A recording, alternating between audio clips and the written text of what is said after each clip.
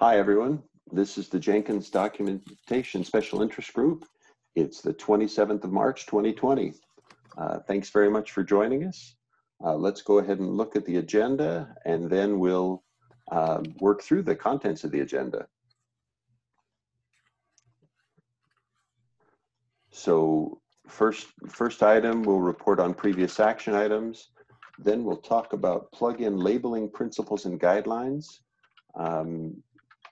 Then the plugin adoption and deprecation processes, then documentation roadmap. And those are and then Google Season of Docs 2020. Are there other topics that should be added to the agenda? Not for me. Great. Okay, then let's go ahead. And first is the action items.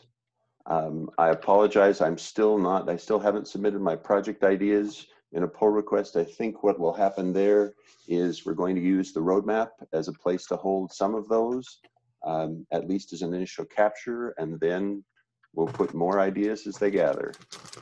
Doc SIG summary, I continue to post the videos to Twitter, and I'll do a blog post here in the next week or two on the ways the docs have evolved. Oleg, you and I had talked about a POM and BOM developer meetup for use of bill of materials in Maven.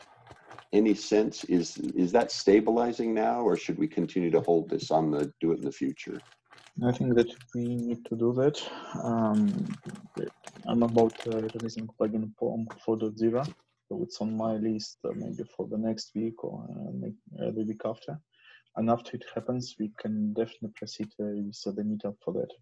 Great, and, okay. While we're waiting for that, everybody's welcome to join and talk about anything else related to plugin development. So we had 3 or 4 meetups already, and we got some audience there. There is interest in these topics because it's not only about Jenkins, but also about the usage of software development tools. So even if you don't develop Jenkins plugins, you can study something from that. Excellent, thank you. Then the last item was on listing the GitHub apps and the plugins that use them. I don't remember, I don't recall the details on this one. Should I just delete this item? No, you don't need. So it came from the request to clarify which applications can be used by plugin developers. And the current situation that a common plugin maintainer cannot access the list of already approved applications. So we need to somehow document it, probably in the .github repository. Okay. So I, as a plugin developer, don't know that release drafter is available to me, or that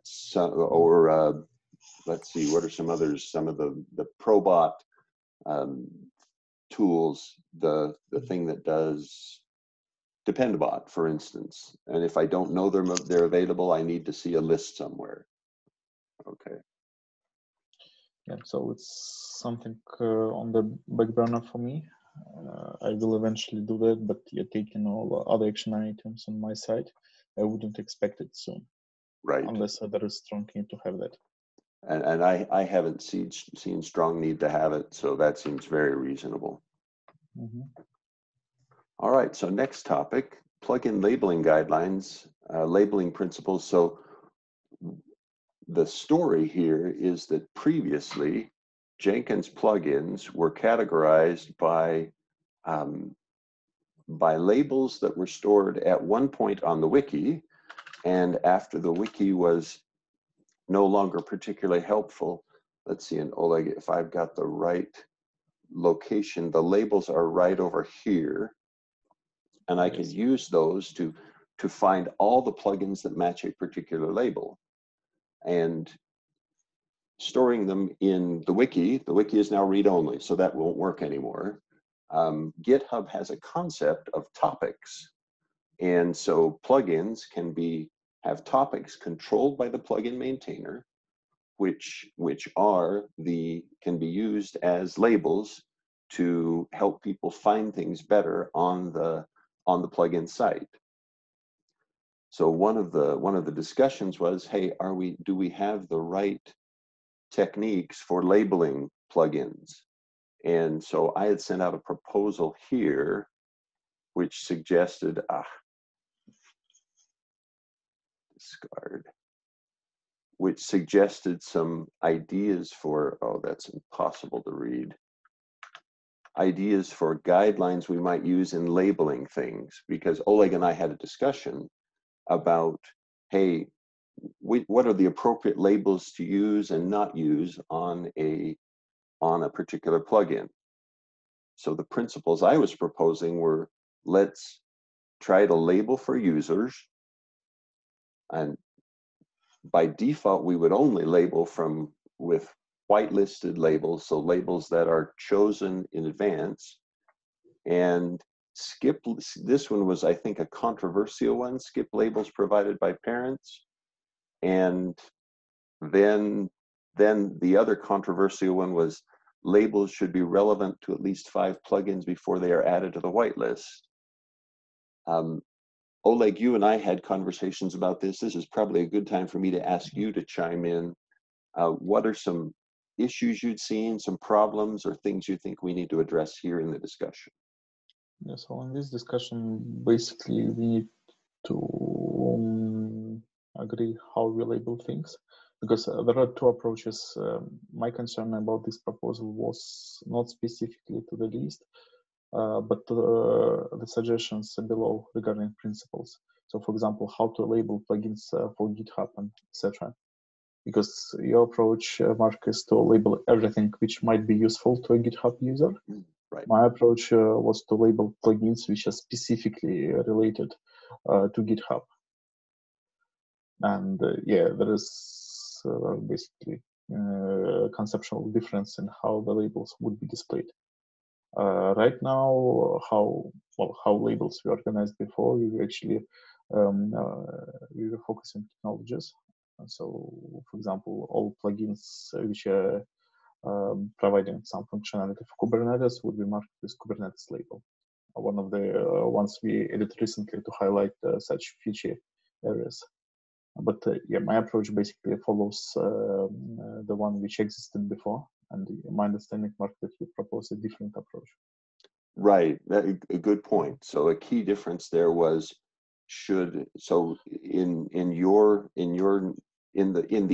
the way it's been in the past, it's not even particularly yours, right? It's that how we've applied it in the past. A plugin that was specifically focused on GitHub would be labeled GitHub. Whereas this example, basic branch build strategies, would not be labeled GitHub. Did I understand correctly? Yes, that's right.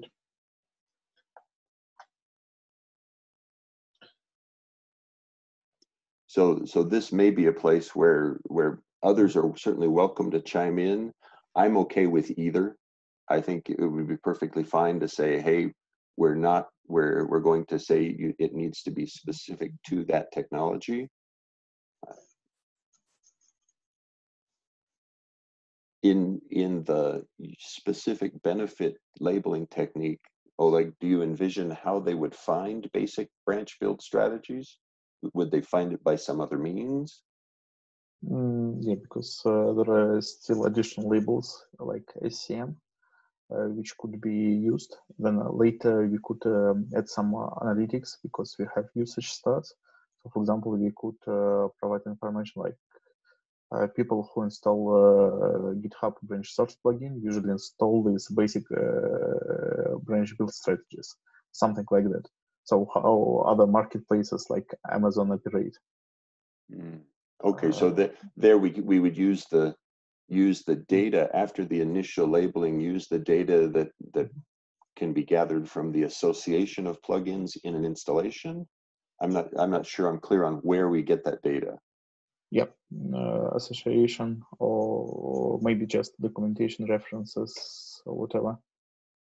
But yeah, for me, it's how it would be done practically, because otherwise you have explosion of configurations. For example, everybody uses pipeline. Not everybody, but yeah, 70% of Jenkins users. So would you mark all pipeline plugins with GitHub label? Because yeah, if you use GitHub, you would definitely benefit from pipeline. So such approach causes a lot of pitfalls like that, and I would prefer to be careful about that unless there is strong documentation where the boundary is. Good point. So we have a pool of 1,500, 1,000, almost 2,000 plugins, and you're right that if this tends to be a broader proposal than, and it would thus tend to generate many hits on the word pipeline, or the word, if the example you give, pipeline label is assigned to every plugin that provides anything, any extension to pipeline, then when I search for pipeline, I will probably get almost every plugin in the system. I'll get hundreds and hundreds of them, and that's not particularly valuable to me.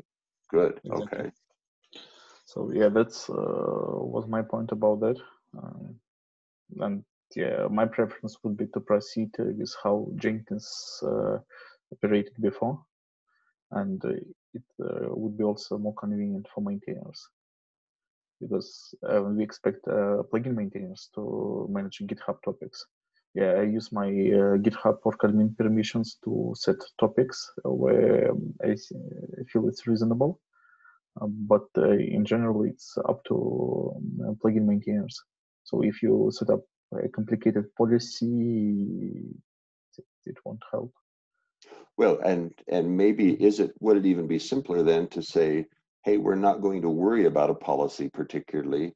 We will allow it to grow entirely organically, and thus it would follow the pattern that we've used in the past.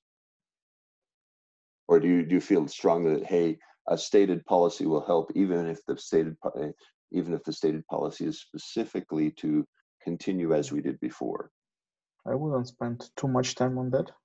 We definitely need some kind of summary in plugin developer and plugin maintainer documentation, because right now we don't document that one can use GitHub topics on the documentation.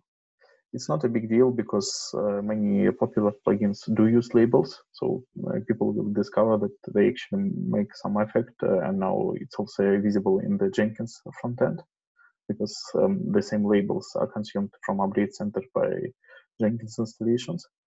But still, some kind of documentation would be nice. For example, in hosting sections, so when you submit your plugin, you can also set up labels, etc. But I wouldn't expect to have a strict process or JEP for that, because it's basically a set of guidelines. Good. Okay.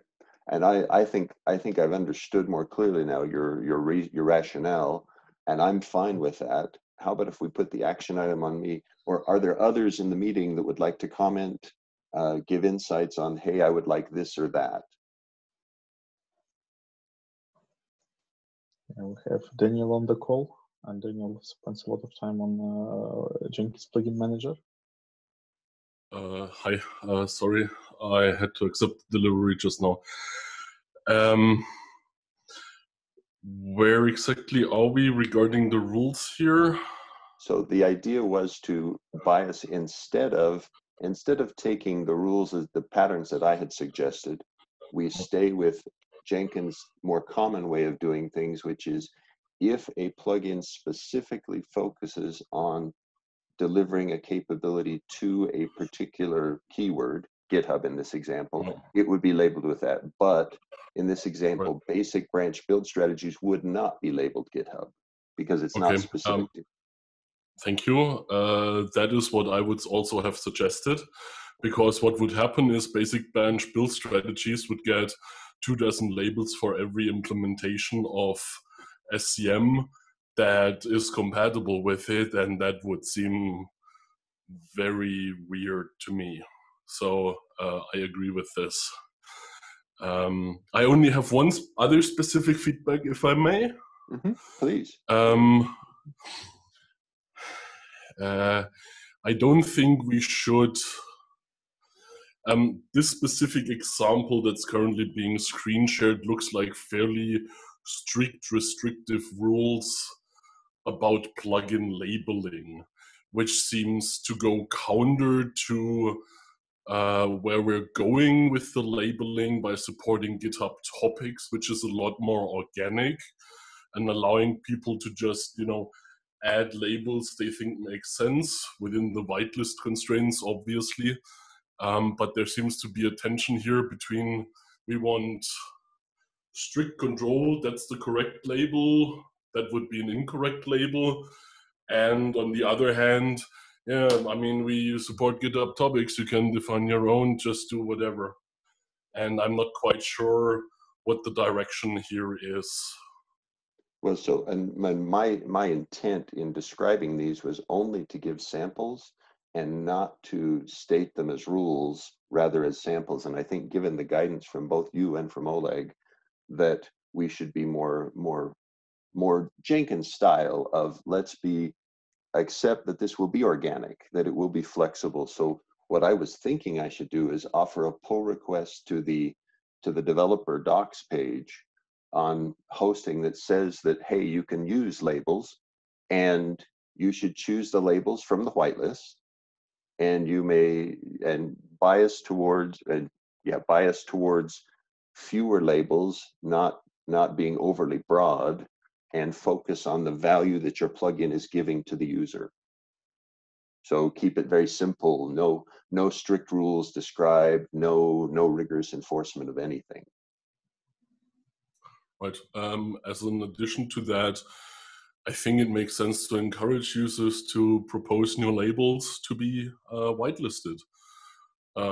Because, I mean, we don't know everything. Maybe a new niche is created in terms of Jenkins plugins, multiple plugins. Like if you think back 5 years or something, there was probably one Docker plugin or something. And at some point, there would have been this critical mass of 5 Docker plugins where a label makes sense. So yeah, totally agree. And that makes a lot of sense. Yeah. Okay, so let's see if I can capture that. I'm going to actually put it into an action item here. So Mark submit a PR to the dev docs that says GitHub topics are supported and encouraged. Topics that match a whitelist will be displayed on plugins.jenkins.io. Encourage proposals to add to the whitelist, and suggest that labels focus on the key value provided to the user. Is that a reasonable way to say it, or how would you suggest? I would suggest using a word other than key there. Oh, good. Okay, how about just that? Yeah, that works. Right, basically what we're trying to say here is labels are when users are looking for something or administrators are looking for something, but they don't know exactly what they're looking for, but rather, the general topic, the category, the technology, stuff like that. And yeah, so labels should focus on that.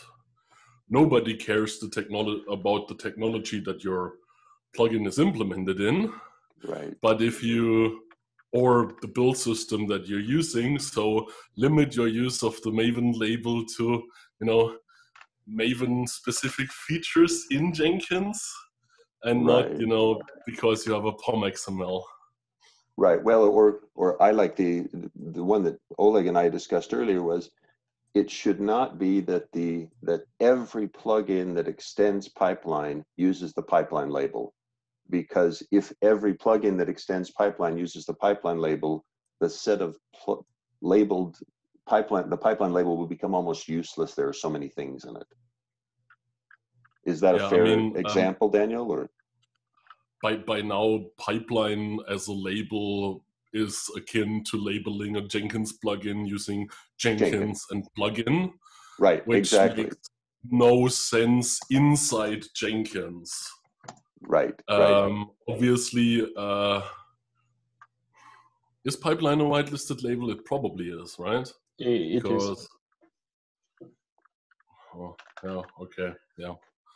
Yeah, whether it adds any value, it's an arguable topic, because right now there are maybe 60 or so plugins. But yeah, in principle, there is label for that. Although, but with only 60, that's not as bad as I had feared, because I think if we looked at those who are implementing pipeline, it's probably double or triple that.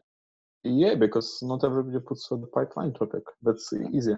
Right. Yeah, so I spent some time to clean up common labels like Kubernetes, AWS, OpenShift, monitoring, whatever. And invest some time to put these GitHub topics. But yeah, please be sure that I wasn't going through pipeline plugins, because practical value for this label is not that high. Maybe something like the following makes sense. Use labels for if the plugin is well above average related to the label. Because if you just implement simple build step and are pipeline compatible, that's not well above average. But if you're,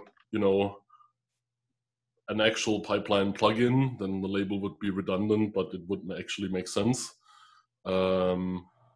Something along those lines, perhaps. Good. I like that guidance. Excellent. And I mean, ultimately, it's just that. What's that philosophical? Do what everyone would be able to do, and the outcome of that would be reasonable. If everyone labeled their vaguely related plugin with pipeline, the label would be useless. So maybe we can word this nicely to explain the principle. Good. Yeah, I like that. Okay.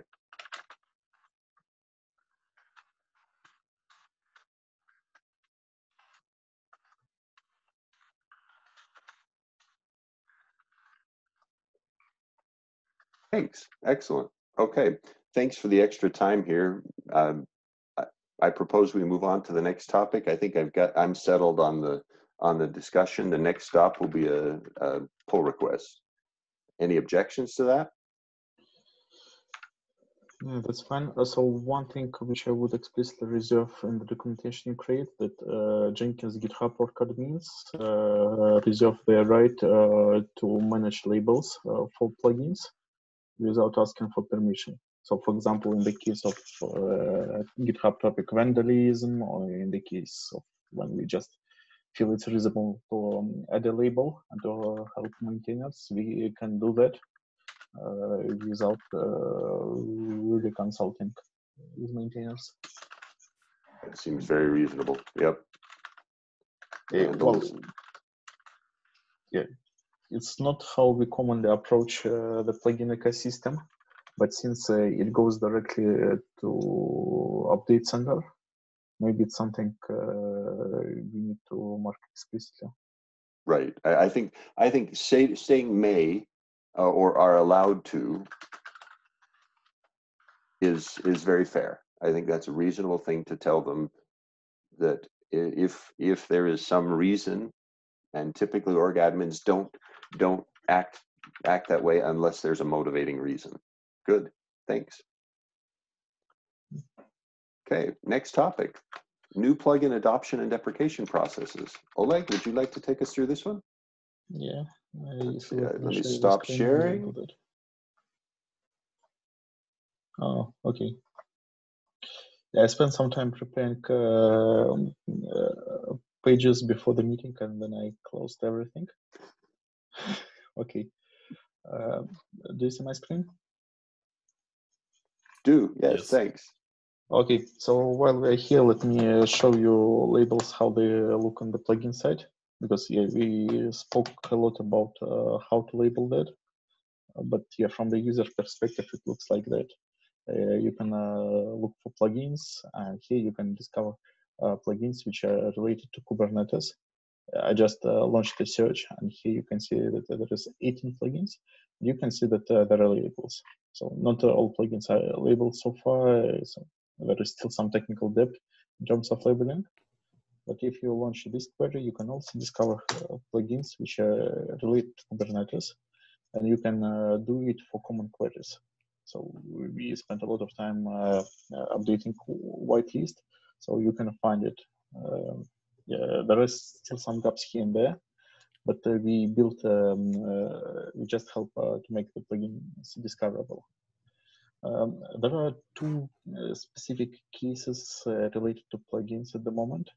One is deprecation, so it's deprecated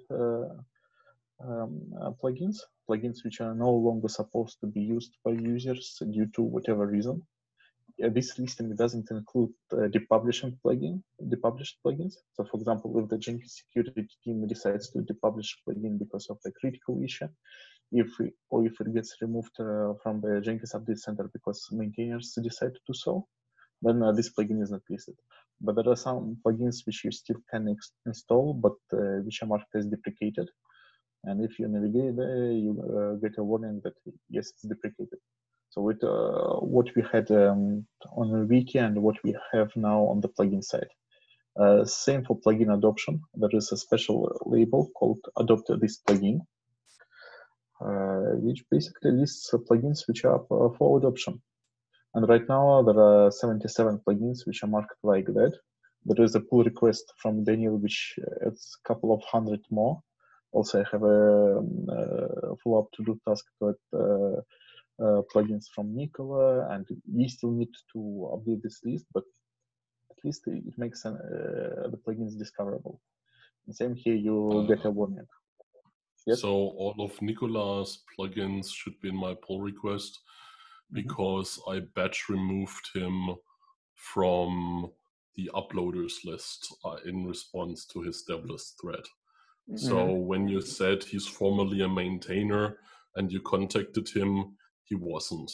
He was already removed from the plugin. Okay. So yeah, the problem that he's not explicitly marked, the plugins are not explicitly marked for adoption. We have this case for Docker Java API, I believe. So it's Docker Java API plugin, which is used, for example, in Docker plugin. And yeah, this plugin is not marked for adoption, though now we know that it's up for adoption. And for example, how to fix it quickly, right now using GitHub topics. If you have write permissions in the repository, you can just put adopt this plugin label. And after that, you just save it. And after some time, Jenkins Update Center will pick it up.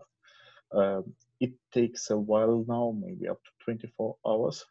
It has some notion of eventual consistency because plugin installation manager on the static side, it has multiple containers running and serving requests. So sometimes not everything gets updated at once, but eventually you get it updated and you will get this label on the plugin interface. And yeah, if you're a plugin maintainer, it's just a few clicks within GitHub and you get it running. So yeah, that's how it works. So here you can see that there is Docker, there is API plugin, and there is adopt this plugin label. And if you go to the plugin interface, now you see that there is API plugin and Docker. So both of these labels actually came from GitHub because we annotated them at some point. And yeah, that's how Common Engine works.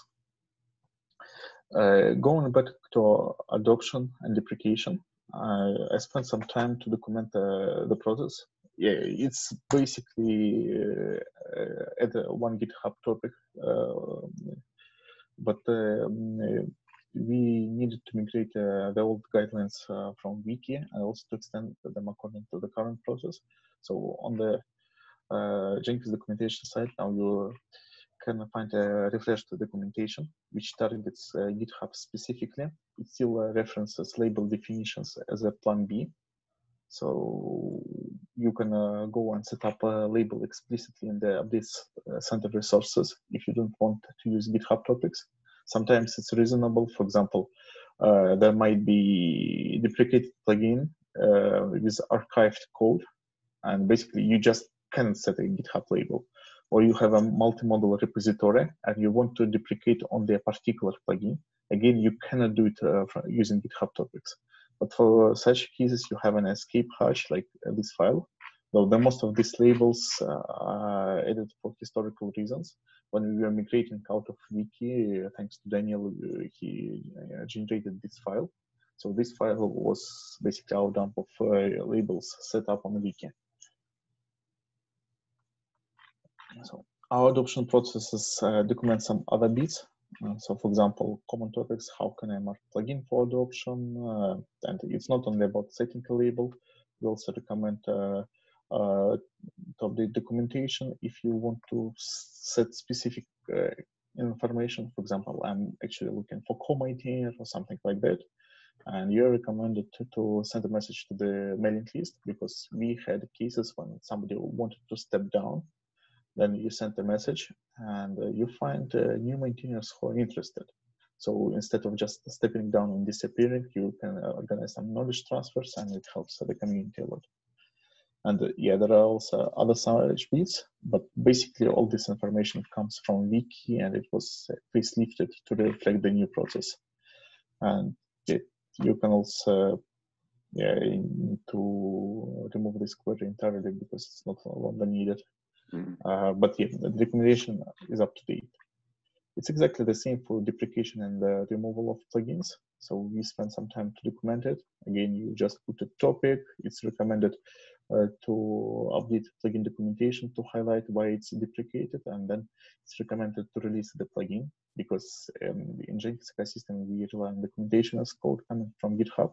So our recommendation is when you deprecate the plugin, you actually do a final release so that people can see that this documentation on the front end.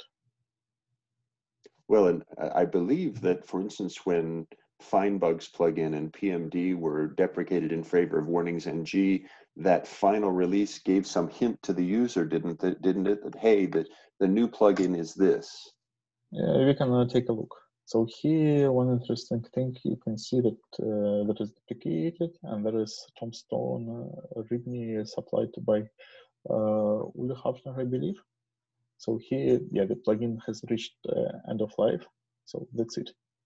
And I believe that it comes from GitHub. And I believe Uli did it without actually releasing the plugin, because it's also possible to just guide update center to supply to overwrite wiki URLs. Got it. Yeah, so for those who are not familiar with that, there is a file called wiki overrides, where you can basically set custom locations for documentation sources if the common Jenkins plugin discovery engine doesn't work. And here you can see that this is a patch by Uli, so he just redirected on all the plugins to the basically GitHub readmes without releasing these plugins. I did the same later for JavaScript libraries, and here you can see that I actually reference a README file not in the root, but it still works. And yeah, I believe that in the future we will need to get rid of all this stuff and migrate it to GitHub. Yeah, we get contributions, so we gradually migrated these things. So I hope that this list will finally contain only GitHub URLs for plugins which are no longer used. Thank you. Okay, so I guess that's it with adoption and deprecation. And yeah, everything is recoverable, but the guidelines are here, and if there are plugin maintainers who are willing to provide some feedback, it will be much appreciated. Oh, a side note on deprecation. I currently have pull requests in flight that would slightly change how deprecation works.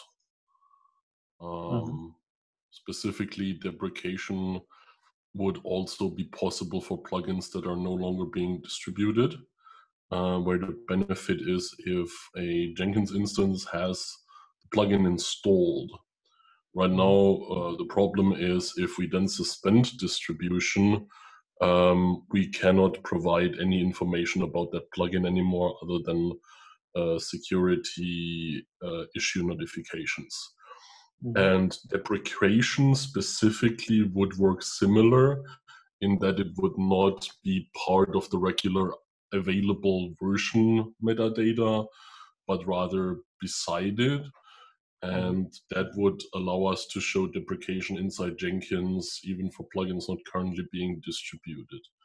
And the current proposed approach would also have a deprecation URL, which would probably typically link to plugin documentation, but there can be other sources, for example, when we suspend plugin distribution because of a security issue.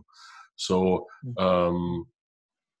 that may change soon. As I said, it's currently open pull requests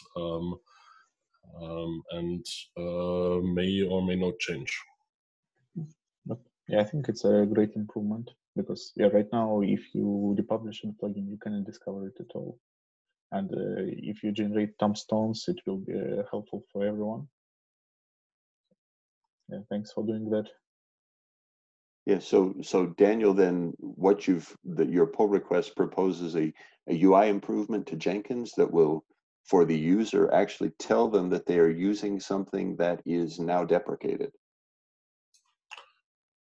I mean, that it already exists to an extent, but it does.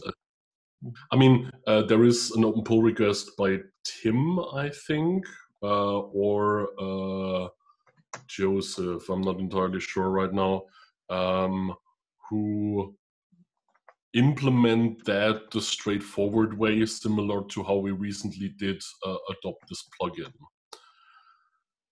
Where you look for the plugin label in the updates and the metadata. Yes, that's it. And if the label exists, you highlight it very visibly in Jenkins with an admin monitor and such.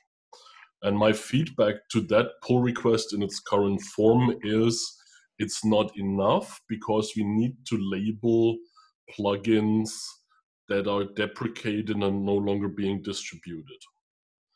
And so there are two parts to this. One part is the server side in updates into 2, in which we need to add an additional kind of data to the updates in the JSON file and allow it to be configured via property file or JSON file or whatever, nobody cares. So that you can also add the label to plugins whose distribution is currently suspended. That's the server side. And then client side, we need to extend Jenkins to consume the new metadata and adapt Jettison's pull request to make use of that new metadata as well. Yeah, so a similar cycle to what we did for all other labels and metadata updates, but it's quite straightforward. Got it. Okay, thank you. Thanks for that clarification. So it's your pull request is really about getting the extra data for a type of thing that does not exist today in Jenkins, the notion that a plugin has been removed from the update center and we need to alert them that it was removed, that it's been depublished. Right, because there is some overlap between a plugin whose publication is suspended or distribution is suspended and deprecated plugins. And the current approach with the deprecated label that's implemented in the pull request, and I mean, to an extent, it's also implemented right now in Jenkins because you can look at what the deprecated label is, but it's not highlighted in any way. You will only see that for plugins that we currently distribute. And there's a way above average chance that the plugin that's deprecated is also no longer being distributed. because if the service it integrates with has been shut down, there's no reason to continue distributing it other than to inform users that, well, this plugin no longer does anything and can be removed. So yeah, it's an open. Oh yeah, that's the ignore list, and there's a bunch of stuff. Many of them, due to services being shut down, Sure. a few got renamed back when that was easily and accidentally even possible, because we had no fine-grained upload permissions years ago. Specific releases don't really matter. And then, of course, there's plugins that are suspended because of severe security vulnerabilities. So this list is quite long. Yeah. And there I am. I can see myself right in that list. Yeah, thank you. Oh, okay. Severe problems are expressed in this list. Yep. Yeah, whatever. Okay, Our so collective shame. Exactly. well, anyway, this listing helps, and yeah, we can really make some use of that. So yeah, thanks Daniel for the heads up. I think it would be a really good improvement for the plugin tooling. Right, and while we're talking about adopt this plugin, that's now, I think, already in the latest weekly. You mean adopt this plugin label visualization? Yeah, that's in 2.2.27. It should be. So also related to this, and it was just simpler to do than, yeah, the last one there. I have screenshots, so yeah, that's why I use GitHub releases, because it's easier to navigate there if pull requests contain screenshots. The link is also in the Jenkins changelog. So yeah, this works similar to what Jetterson's current pull request is for deprecation, because if something's up for adoption, it's typically not suspended. Now that's not true 100% of the case, but 100% of the time. But I think it's close enough that this one makes more sense to have for just distributed plugins, and we can always later extend it as well. That's one. Yeah, so the next LTS that this will be included in is probably 3 months away, right? So this will have time to soak for a period of multiple weeklies. Great, thank you. Yep. There's a lot of other changes. So yeah, let's see where it evolves. Okay, we are slowly running out of time for this meeting, and we still have 2 items on the agenda. So Mark, what would be your proposal about them? So I'd say let's take on, let me get a look at those agenda items. Jenkins roadmap and Google season of docs. I'm not Right. sure that any of them can be discussed in a couple of minutes. Right. Well, how about, I had intentionally to set this meeting back to once every 4 weeks. What if we say we'll meet again in 2 weeks and discuss those 2 topics? Is that, well, actually, season of docs, so Oleg, roadmap? Yeah, roadmap, if possible, I would prefer to discuss it next week or start a synchronous discussion in the mailing list, because we can proceed a lot without a meeting there. Yeah, I think let's do roadmap discussions on the mailing list. It's a good place to do it. And I would like to do, I think, the same thing with season of docs, in part because I would love for the Jenkins project to be part of season of docs, but I personally don't have capacity to run Google season of docs. So what I was going to do is post to the mailing list that we think it would be a good thing, but it's not going to work if I have to run it.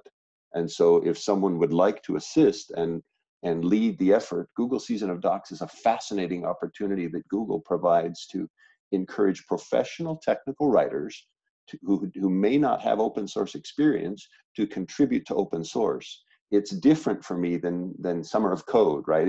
It's not targeting students. It's really targeting people who are already in the technical writing field. But therefore, it has some different needs and some different expectations.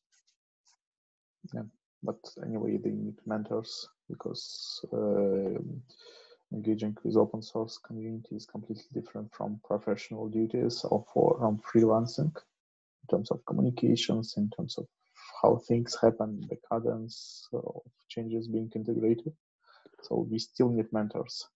Well, and yeah. even I think of one of my colleagues, Meg McRoberts, is online with this. She comes from a professional technical writing background, and Git was not a familiar thing for her when she first started contributing to open source. And so just things like introducing technical writers to Git and how we interact through Git is already a subtlety. That's not true. Actually, I had worked for 3 other places where we used Git, Oh. but everybody does it slightly differently. This is the first place that's used forks. And I'm sure if I don't have profound knowledge of Git, and then it all makes sense. But so it was all different for each place. So, which is also something that other technical writers should run into too. Back to Oleg's point that open source contribution is really different. Yes. Okay, so Oleg, did that address your 2 questions on those last 2 topics? Let's do them by mailing list and discuss that's perfectly fine. Great. All right. Those are all the topics that we had for today. Anything else before we close the meeting? All right. I will flag the action items and post the recording. Thanks, everyone. We'll see you. Thank you. Meet again in 4 weeks. Thanks. Bye. Bye.